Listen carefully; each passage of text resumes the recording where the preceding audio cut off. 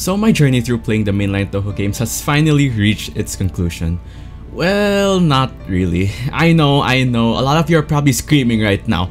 Hey Sleepless, you forgot Touhou 19. Hey Sleepless, when are you going to be playing through extra stages? What about the spin-offs? Hey, you still have PC Bullet to play through, you know, you gotta go through those old games. Fairy Wars, Cherno Best Girl. Where is the Lenin 4 video? Okay, I get it. I have merely scratched the surface when it comes to Touhou content, but at the very least, I have cleared enough of the games to be able to rank them for today's video, and that's good enough for now, I'd say. You've all heard my opinion on how fun I think the games are and what I like and dislike about the games, their mechanics, the characters, and all that jazz. But I haven't really talked about how difficult I find each one. So that's exactly what we're doing today. Join me as I go through the mainline Windows Touhou games and shed some light on which ones I think are easy, which ones are just average, and which ones put me through hell. I'm sure you've all been wanting to hear my personal rankings for a while now, so let's not delay too much. Sit back, relax, and enjoy the rankings. But of course, not with a little overview. Will this really be a Sleepless Nights video without some banter before the main course? Well, of course not. So allow me to give a couple more words before we get into the actual ranking. Firstly, no, this ranking will not include the two-player games, more specifically Touhou 9 and Touhou 19. I'm sure the reasoning for this is pretty obvious, but I'll explain nonetheless. These two games have very different gameplay compared to the rest of the mainline entries, so it's pretty hard to gauge the difficulty alongside all the other games. Just the way you lose lives is vastly different from your standard Touhou game, not to mention there's more than 6 stages. The only thing keeping these games mainline in my opinion is the fact that they're numbered as a mainline game, but otherwise, they probably play closer to the spin-offs. Not that I've personally played the spin-offs, but that's just an assumption. Next, I'm ranking difficulty based on a normal 1cc only. I have not cleared the games on any other difficulty, and I think basing the game's difficulty on a 1cc is the most fair thing I can do. Clearing a 1cc means you can make use of all the game's mechanics and abuse what you can abuse in order to stay alive. This ranking will not be focused exclusively on how hard the patterns are or how good specific shot types are, but will be more focused around how the game's difficulty balances around playing through all of its mechanics, be it useless or broken. Finally, no, I will not be including extra stages as a factor to the difficulty of the game. I know people really want me to talk about the extra stages, but that's a topic for another day. I've gotten a couple comments complaining about me skipping extra, thinking I'll never ever touch it, but that's not really the case. I love the extra cast despite only clearing one extra stage so far, with some of my favorite characters in the series being extra bosses such as Koishi and Yukari. I have a lot of Touhou content planned out for the future, so I'm just asking for a bit of patience on your guys' end. Finally, with all that out of the way, allow me to rank the very first game for this video, and the first D-tier difficulty game. Coming in at number 12 is Touhou 7 Perfect Cherry Blossom. Ah yes, PCB, the game I've 1cc'd the most, and as of now, the only game so far I've cleared the extra stage of. Although I did mention I won't be taking extra into account. If I was doing a ranking based on enjoyment, this game would be much further up the list, but sadly we're talking about difficulty and Perfect Cherry Blossom is a damn easy game. Based on patterns alone, this game isn't very hard. Obviously, it's not the easiest when it comes to patterns, we'll get to that one later, and it does have its fair share of difficult damaku, with things like the Prism River Sisters coming to mind. However, this game is far from being difficult when we're talking about even just its bullet patterns alone. The damaku in this game can mostly be just dodged based on your action, and the bosses are mostly very straightforward, with the one exception being Yomu. There's really not a lot of gimmicks when it comes to spells and whatnot, and even the gimmicky patterns are pretty sight-readable in my opinion. What truly makes this game the easiest of them all to me is how generous it is with its resources. This game just basically hands you every resource for free through the inclusion of the cherry border. Need to tank a hit? Cherry border. Need a free bomb? Cherry border. Need points for an extend? Cherry border. This thing basically just plays half the game for you, and I love it for that. Perfect Cherry Blossom really just gives the player so much room for error with how forgiving the game mechanics are. Couple that with some relatively easy bullet patterns and you have yourself the easiest game in the series. Coming in number 11 at D tier, we have Touhou 10 Mountain of Faith. I remember a time when I said this game was one of the harder ones and that I thought people were insane for calling this game easy. Oh, how times have changed. Mountain of Faith is not too different from Perfect Cherry Blossom in the sense that this game also gives you so much resources to work with. While you may not gain as much extends as you do in PCB, which trust me can be insane sometimes, you do get way more bombs. However, unlike PCB, there's a bit of an illusion when it comes to how generous this game is. While Touhou 7 just straight up shows to your face that hey, you have a free shield, use it, Mountain of Faith doesn't necessarily make it clear that your bomb is as spammable as it is, and it definitely tricked me the first time around. At first glance, this game seems incredibly stingy with its resources with the whole power equals bomb mechanic. After all, you can see very clearly how limited your bomb is with your power meter decreasing right before your eyes. What you probably won't realize though is just how generous this game is with power. Like seriously, I'm pretty sure this is the only game in the series where you can cap out on power before you even end stage 1, it's insane.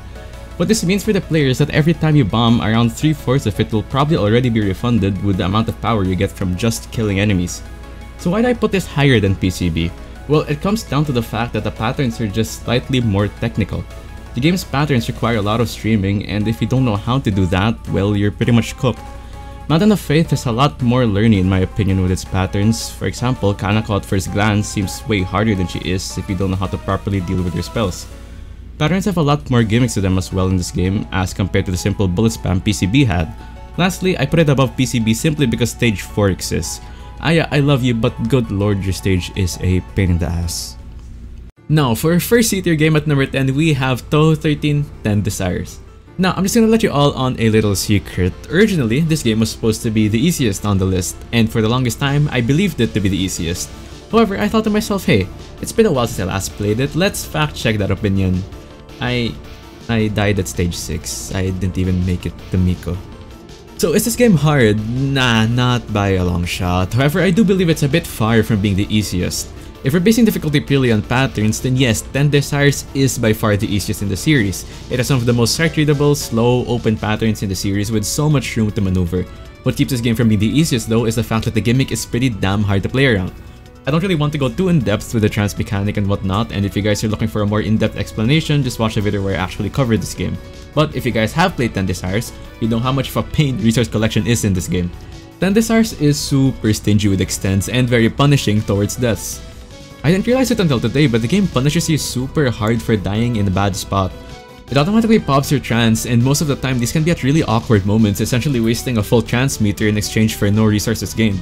So while you're already very low on lives with the game's hate for handing out extends, you essentially shoot yourself in the foot even more by not having a trance meter for when it actually matters, which is resource collection. So overall, while this game is a lot easier with its patterns, it's pretty much the polar opposite of the last two games, with it not giving you any room for error, which is why it goes a tier above. For our second C-tier game at number 9, we have Touhou 8 Imperishable Night. I know a good chunk of people consider this to be one of the easiest, if not the easiest game in the series, but I kind of disagree. Let's start by stating the obvious. Yes, the death bomb timer lasts a decade. Every time you get hit, you get around 3 business days to hit the bomb button before you pitchoon, meaning it's basically impossible to die as long as you have bombs in your stock. But in my opinion, the easy parts of the game end with that. The patterns in this game are fucking hard in my opinion. Now, I don't know if I just suck or what, but even Kana gives me a run for my money sometimes. I suck at Kaguya, I suck at Eirin, I suck at Raisin, and holy shit, I suck at Marisa. I don't know if this is just a me thing or what, but Marisa is one of the hardest stage 4 bosses in the series, it feels like. Her spells are still super hard to capture for me, and it's always so hard to judge the hitbox of her Danmaku. The bosses are a bit more gimmicky than Perfect Cherry Blossom here, but it's nothing too outrageous. Mistress Darkness and Raisin's mind control are pretty easy to read despite them messing with your vision. The difficulty of the patterns for this game in my opinion just comes from the sheer density of the bullets. This game was terrifying to me starting out as there was just so much shit on the screen at all times. But looking back at it now, the bullets obviously move very slowly, although it's still much more intimidating than the last games I put on the list. Not much to say about Touhou 8 apart from that it's a game with some decently hard bullet patterns offset by a very forgiving bomb system. For the top of C tier, at number 8 we have Touhou 18 Unconnected Marketeers. Honestly, I was a bit torn on where exactly to put this game due to the roguelike nature it has. I haven't played this game enough to gauge how much the roguelike mechanics actually affect the difficulty and how much of the game comes down to luck of the draw, but in general I feel like a lot of the cards can somewhat trivialize a good portion of this game. The patterns are at a very consistent above average difficulty in my opinion, not having anything too crazy but can certainly catch you with your pants down on numerous occasions. You definitely need to use your brain a little bit more when it comes to dodging the Danmaku in this game, because on top of it being a bit gimmicky, the bullets can also be quite fast. Of course, this all can be offset by just having a good set of cards which oftentimes will clear the screen or allow you to take a hit or something similar. So while some sections can be scary, you have a lot of panic buttons to rely on whenever you find yourself in a little bit of a pickle. Power loss is also a bit of a pain in this game, and dying can be pretty punishing with you losing a lot more than just a life, but like I said, deaths can be avoided in a lot of different ways. Overall, Unconnected Marketeers is definitely harder than the last couple games, but not hard enough, so top of C tier it goes. Now for our first B tier game, sitting at number 7 is none other than good old Touhou 6 Embodiment of Scarlet level. This game is what I'd like to consider the baseline in terms of difficulty, or even just the general Touhou experience. is the vanilla ice cream to your rocky road and mint chocolate. This game is definitely the most straightforward game in the entire series with literally no gimmicks present in it. The only smidgen of a gimmick Scarlet Devil has is probably Sakuya's time stop spell cards and maybe partially changing spells, but that's it. No special mechanic to save your ass, no shields, no screen clears, no nothing. Talking about bullet patterns, they're also very straightforward, possibly straightforward to a bit of a fault. You see, a lot of the patterns in this game are very RNG reliant and there's a good chance you get walled out of nowhere in this game. The density of Danmaku isn't very high, but the bullet speed is definitely up there, meaning this game can really catch you with your pants down if you aren't paying enough attention. The game isn't necessarily very stingy with resources, but it doesn't really give you a lot either. You pretty much just get enough extents to survive, but not enough to be able to make careless mistakes and be unpunished for it. The margin for error isn't too strict, but you don't really want to get too comfortable either, as this game can go downhill very quickly if you're not locked in. Is this the most fair game? No, not really. Patterns can be bullshit at times, but I'd say in terms of difficulty, it's right dead center for the entire series. Next up on B tier, sitting at number 6 is Touhou 17 Wily Beast and Weakest Creature. Honestly, I really don't have much to comment on about this game other than it's just consistently slightly above average in terms of difficulty. The gimmick, while pretty powerful, can still bite you in the ass if you aren't careful and get too greedy. Yes, you get a lot of shields and screen clears in this game, but they aren't just handed out to you willy-nilly unlike a game like PCB or UM for example. While the beast spirits aren't necessarily as difficult to get as their alien counterpart, they still add a certain risk factor to the gameplay that forces you to step outside your comfort zone even if only just a little. The bosses do pose a threat for the most part and demand a good bit of focus from the player. Mayumi can be very overwhelming, Yachiya can mess you up if you aren't paying enough attention, and Keiki can be a pretty long drawn out battle. Not even to mention the stages in this game aren't to be taken lightly either, with some pretty high bullet density present in some of them. Bullet visibility is another thing that slightly adds to the difficulty of this game. Yes, it's kind of bullshit, but it's part of the game nonetheless, and the bullets can be very difficult to see sometimes. Color contrast is absolutely awful in some sections, and the projectiles tend to sneak up on you out of nowhere. Touhou 17 is definitely no pushover, but it has some mechanics present in it that can really help out the player in some very sticky situations, which is why it lands in the middle of B tier. Coming up next, still in the middle of B tier, but just scraping the number 5 spot, is Touhou 16 Hidden Star in 4 Seasons. Now, I know what you all are going to say, this game is very generous when it comes to resources, and I agree. This game is probably one of the most generous when it comes to extends, and you can certainly stockpile a lot of lives in this game. In my opinion though, just like how it's easy to gather a bunch of lives, it's also pretty damn easy to lose them all in a flash. The patterns in this game are just very solidly difficult in my honest opinion. Now, they're not disgustingly hard, don't get me wrong, but they are far from easy. Similar to Touhou 8, bullet density is pretty high in this game, but unlike Touhou 8, they move pretty fast this time. Not to mention that this game has the exact same issue Touhou 17 has, if not even worse. The bullets are so damn hard to see sometimes. The bosses in this game really got me sweating on numerous occasions. The dancers in stage 5 come to mind first and foremost. There's some absolutely brutal patterns present in this game that seem to just come out of nowhere, and a lot of the time I can't get by without popping a bomb or release. Speaking of which, yes, releases. You can argue that releases are very spammable and make the game easier, but you have to remember two things. One, they're not a bomb. They don't make you invincible or delete the whole screen, only a portion of the bullets in front of you. You're not completely safe when popping a release, and you can certainly still tank a hit if you're not careful. 2, you sacrifice damage every time you use a release. Your release relies on your season bar, which in turn is something that is strengthening your shots, so yes, while you can use releases quite often, it also ends in you doing less damage to whatever you're fighting as a trade-off, which is pretty fair in my opinion. There's just not as much room for error as it seems with this game, and it definitely demands you play well or get wiped halfway through it. At the top of B tier and at the number 4 spot, we have Touhou 14 Double Dealing Character. High risk, high reward is the name of this game, and oh boy can it punish you for taking risks. This game, like Hidden Star in 4 Seasons, can be very generous with its resources. You get life pieces every minute it feels like, and some shot types like Sakuya A give you so much bombs to work with. Like I said though, this game is very high risk, high reward, and in order to reap that reward, you have to plunge headfirst into danger. The POC gimmick is very fun in my opinion, but it also adds a whole new layer of pressure to the gameplay. Seeing a bunch of items on the screen just gives you an insane temptation to ram headfirst into bullets while trying to get to the top of the screen. It's nuts. A lot of this game is just fighting that monkey brain temptation to POC a bunch of items in order to hoard resources, and it's a lot easier said than done most of the time. A lot of my deaths playing this game have been me just greeting for the POC and dying to some random fairy spawning in or something stupid like that. To be honest though, that's just one half of it. There's another reason why this game is placed at number 4, and that is because the patterns are actually pretty difficult here. There's not a single pushover in this game except for maybe Wakasagi Hime in stage 1, because even Sekibanki forces me to use a bomb sometimes. The second half bosses are on a whole different level though. Benben has some insane micro-dodging, Seija has their screen flip bullshit, and Shimi brings every trick in the book to make sure you fucking die. Honestly, I'd say Shimi Amari contests the top spot for hardest stage 6 boss in the series. I have no idea if this is just a me thing or what, but this boss is just plain difficult, man. Either way, the crutch that is the generous resources isn't really enough to mitigate everything else this game throws at you in my opinion, which is why it sits comfortably at the top of B tier. Now, for the first and only game on A tier sitting at the number 3 spot, we have Touhou 11 Subterranean Animism. There's a couple of reasons why this game is the only one I put on A tier. Firstly, I'd say when it comes to difficulty, this is the most fair in the series. This matters because the two games I have on S are just a different type of bullshit.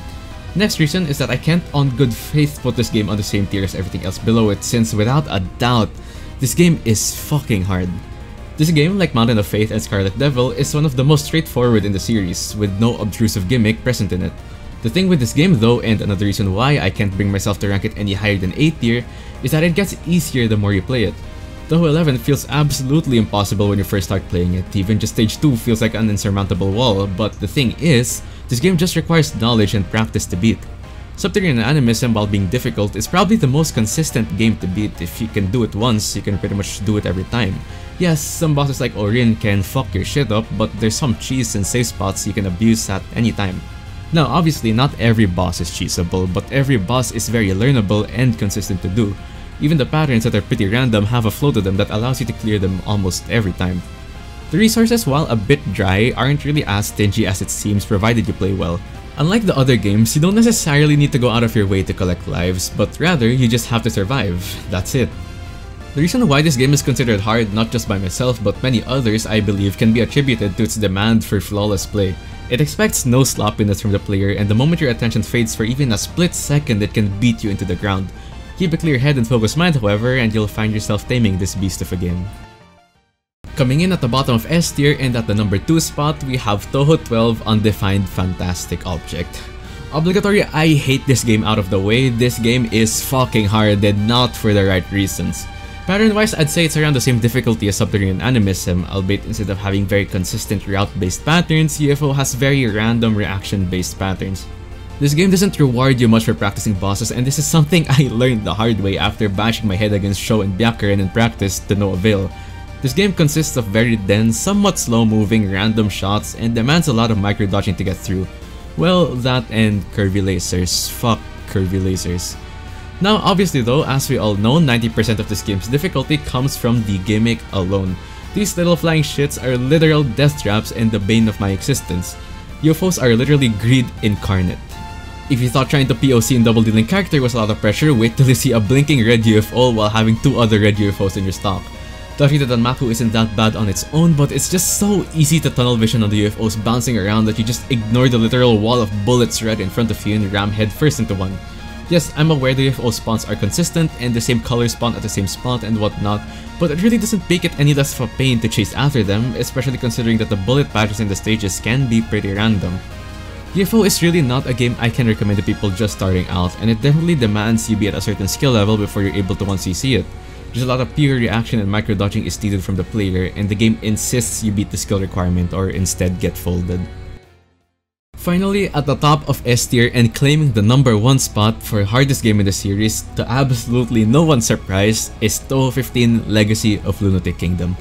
What even is there to explain about this placement? It's Touhou 15 for crying out loud. I mean, just look at this and tell me this isn't the hardest game. I know, some of you might be saying for a normal 1cc, Touhou 15 might not be the hardest with some of the broken shot types it has like Sanai and Raisin, but honestly I don't give a shit. Yes, this game can be very generous with extends, yes Sanai and Raisin's bomb can be pretty fucking busted, yes Sanai has the infinite bomb exploit, but just the fact that even with these factors present, the game still remains on par with at least Subterranean Animism in terms of difficulty speaks volumes on how hard this game is. Even with all these crutches the game hands you, it's still capable of absolutely mopping the floor with you. It doesn't matter if you get like 8 extends when you lose 2/3 of it by the time you reach Dorami at stage 3, it's nuts. Anyway, just the fact that Clown Piece is in this game should already cement it as the hardest, as she is without a doubt the hardest non-extra boss in the series in my opinion. Her fight lasts ages, her bullets move at light speed, her nons are beefy as hell, 2 survival spells, lasers, it's a whole package with this boss. Not even to mention immediately after, we have the second hardest boss in the series in my opinion, Junko. I hope Touhou 12 prepared you good with its micro dodging since this boss is just purely that. Purely micro dodging, purely anger, purely bullet hell. I know I said at the start of the video that this list isn't based on bullet pattern difficulty alone, but Jesus Christ, the Danmaku in this game is so insanely difficult that it just negates any other mechanic present in it. My heart goes out to anyone who has once seen this game on higher difficulties on Rainbow or Marisa. You all are the true heroes of our generation. Without a doubt, the hardest game in the series, with nothing that comes close to its level. And there you have it, the mainline Windows games all are ranked easiest to hardest. Do you agree? Do you disagree? Leave a comment about how you feel and let's all argue in the replies together. But be aware though, my ranking is the only factual one in the world and is objectively correct. Anyway, I'm super excited for the future of Touhou content on this channel, and I'm super excited to bring you all more awesome videos surrounding this series. Way more content not only like this, but other fun stuff as well is on the horizon, so I hope you all keep your eyes peeled for those. As always, if you enjoyed the video, do the usual thing. Leave a like, comment, maybe sub if you haven't. And with that, I'll see you all in the next one.